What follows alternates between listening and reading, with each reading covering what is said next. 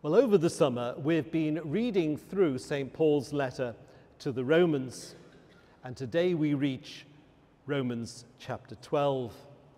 In Romans chapter 12, St. Paul begins a new section of the letter, and it's very much a practical section in which St. Paul talks about how we are to live out our Christian lives.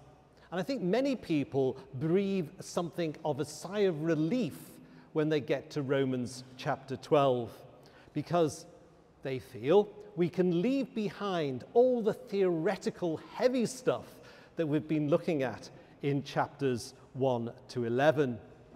In the following chapters, from chapter 12 onwards, St. Paul gets really down to practicalities. For example, in Romans 13, he will tell people that they have to pay their taxes. Perhaps when we get onto that, we'll wish ourselves back in Romans 1 to 11. We shouldn't, however, be too quick to leave behind chapters 1 to 11, because St. Paul himself links what he is about to say in chapters 12 to 16 with what he has said in chapters 1 to 11. In chapters 1 to 11, he closes them by writing of the mercy of God. St. Paul now appeals to his readers by the mercies of God. In the light of all that he has had to say in chapters 1 to 11, he now asks his readers to do certain things, to live out what he has written in a certain way. Given God's mercy shown to us in Christ, this is how we should respond. But you might say, "Oh, but Ross, I've been away on holiday over the summer. I've missed all your amazing sermons on chapters 1 to 11. How do I know what those mercies are?" The good news, everybody, is that they are available online in the normal places. So go back, listen to them, and then you'll know what we're talking about. In Romans chapter 12, verse 1, St. Paul tells us that we are to present our bodies to God, a living sacrifice, holy and acceptable to God, which is our spiritual worship. The Jews presented the dead bodies of animals in worship. St. Paul tells us we are to present our own living bodies in worship. St. Paul means by this that we need to offer God not just individual acts of obedience, but the whole of ourselves, all that we are, in his service. We are to do what God wants us to do. We are to do his will. But how are we to know what God wants of us? How are we to know what his will for us is? Well, we cannot know while our outlook is conformed to this world and to its way of thinking and doing things. We need a complete change of mindset. St. Paul writes that we need to be transformed by the renewing of our minds, because it's only with renewed minds that we will be able to know, to discern God's will. These are such important verses. Many people, understandably, want to concentrate on what we do, but St. Paul knows that what we do depends on how we think. In other words, our minds matter. It is only when we understand something of what St. Paul has been saying in Romans chapter 1 to 11 that we will be able to work out what God's will for us is. Our offering of ourselves is a response to God's mercy. So we need, above all things, to get our thinking straight. Those of you who do listen to my sermons will know that I believe that many parts of the church have fallen victim to some strange thinking.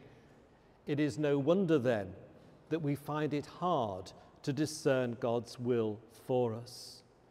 St. Paul wants us to think differently to the world around us, not to take the values and attitudes of this world and baptize them into the church, but to be transformed, to be renewed in our minds and in our thinking.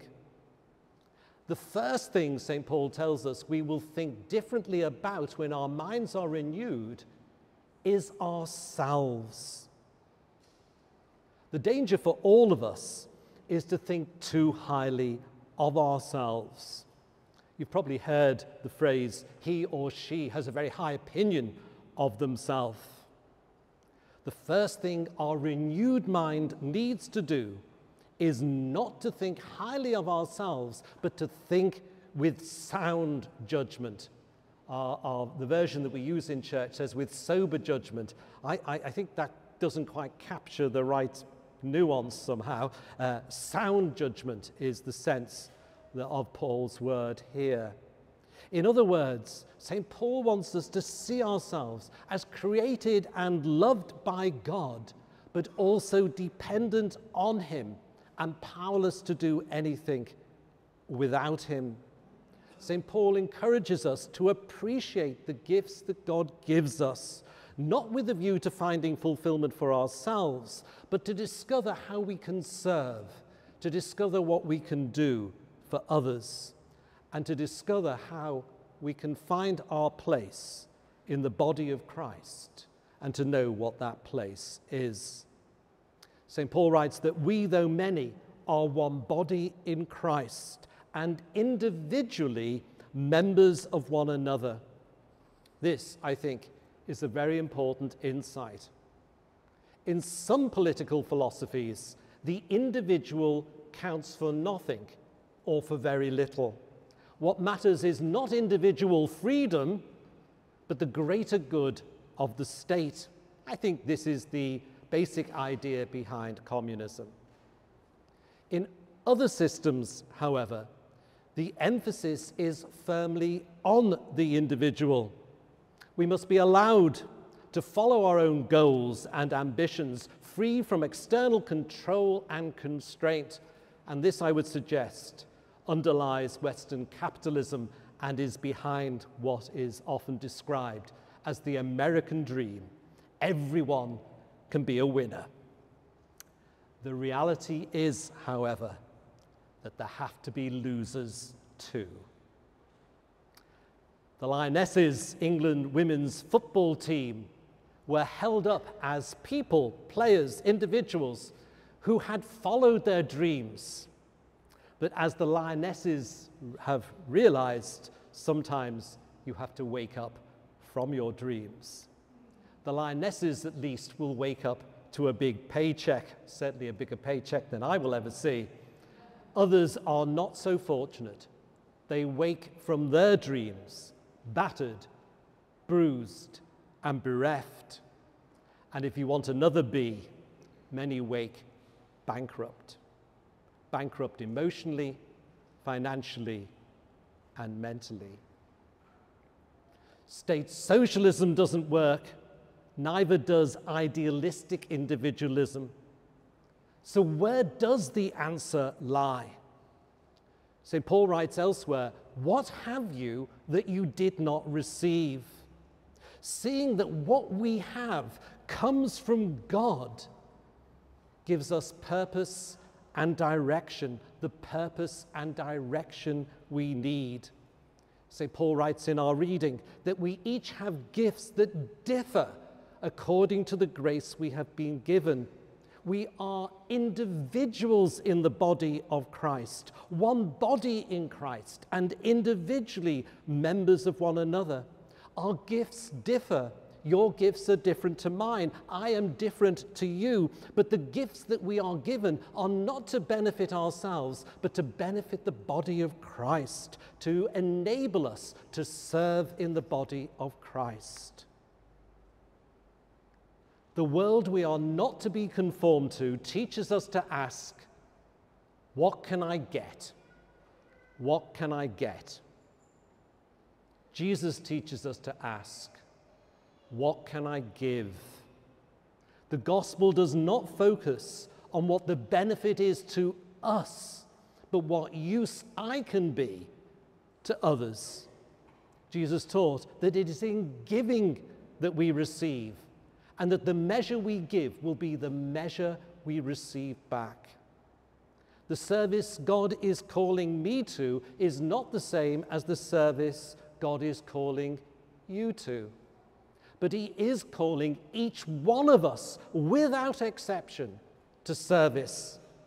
And what is more, he has given us the grace we need to accomplish the service he has allotted to us.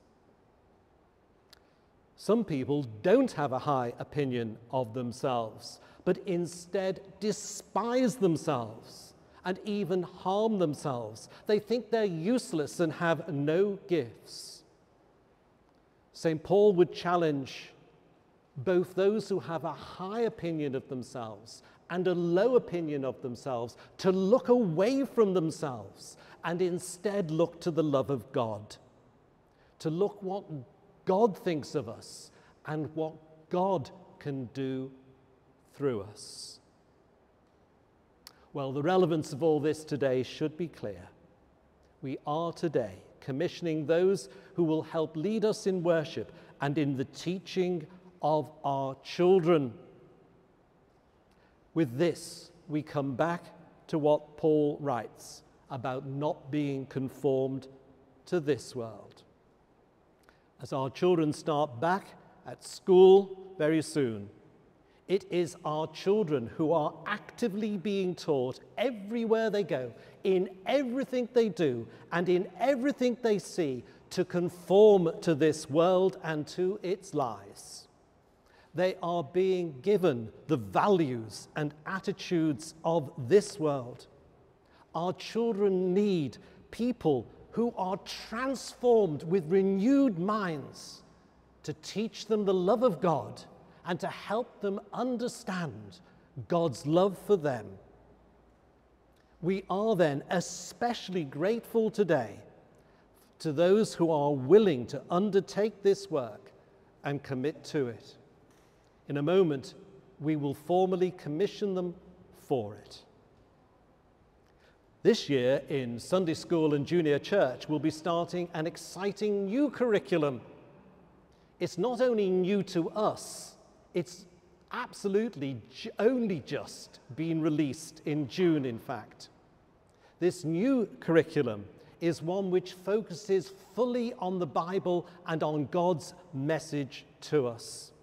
Because if our minds are to be renewed and if we are to be transformed, we need to hear God's word to us. And having heard it, we need to obey it.